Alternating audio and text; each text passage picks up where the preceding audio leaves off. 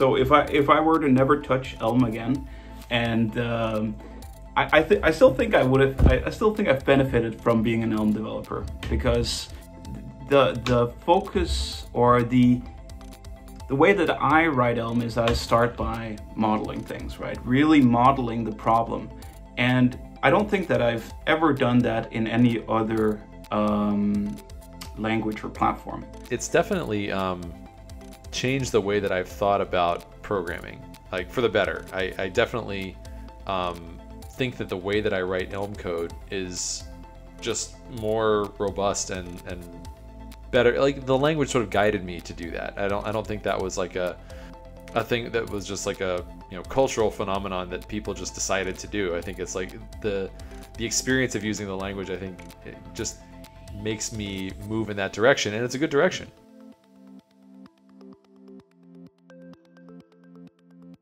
I've actually only ever heard you complain of people using microservices when they shouldn't have done. I don't think I've ever heard you complain of the opposite. So maybe you should talk about when people should actually even consider using microservices, because I don't think I've actually ever heard you state that argument. Microservices aren't like an on-off switch. And people, I think, partly often because we don't or have time to engage with the topic more fully, we like to sort of very clearly delineate things and say this is this thing and this is that thing, and we say microservice architectures are distributed systems, and distributed systems are hard, and the phrase distributed systems are hard is true, and a single process monolithic architecture is not distributed. Well, actually it is.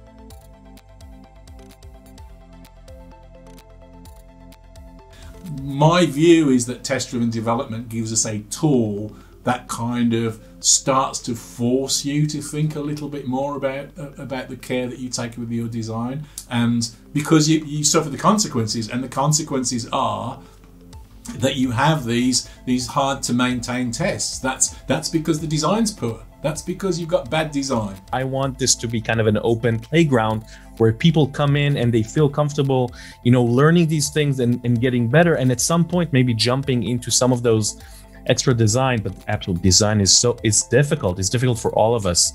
Like, how many people will actually understand the difficulty of mock-based API design versus mock external?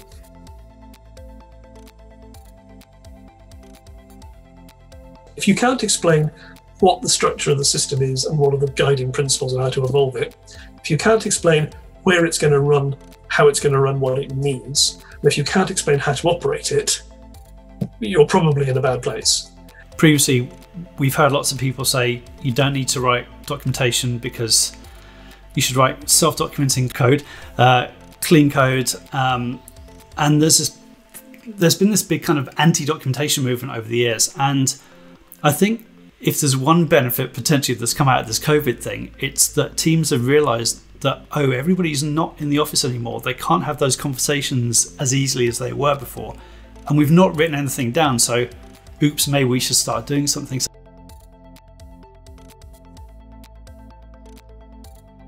I mean, one thing you talk about a bit in the book, which I think has got a lot of, you were just talking about parallels with other, previous technologies, which also is a concern other places, but strikes me as really important with containers is software supply chain security. So, that's the posh name for pulling in all your dependencies.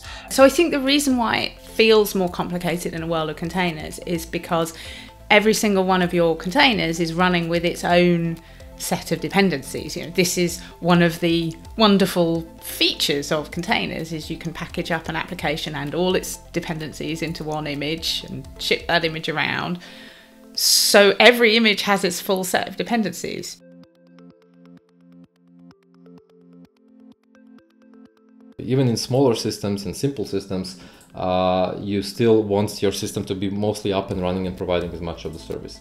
Now, Elixir as a language gives us tools to address those challenges. Gives us, like basic building blocks, very simple in their nature, but very powerful and flexible to approach the challenge of high availability in a systematical fashion.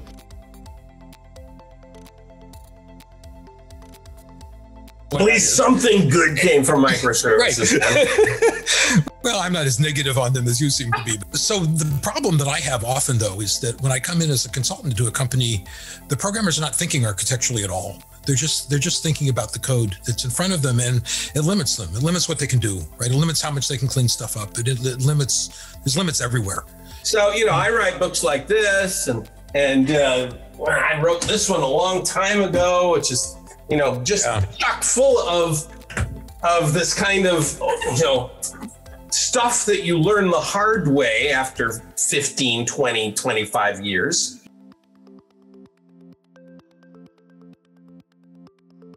That's one of the reasons why I find it so interesting with a new team to make a futurespective at times. Where a futurespective is where you draw a timeline from now until when the project ends, or Christmas, or a few months in the future.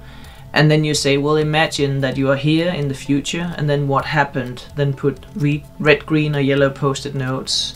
The things that were great are on the green, the things that were bad are on the red ones, and the question marks are the things that were in between on the yellow ones. Subscribe to the GOTO YouTube channel now and join the experts in person or online at any upcoming GOTO conference using the promo code Book Club.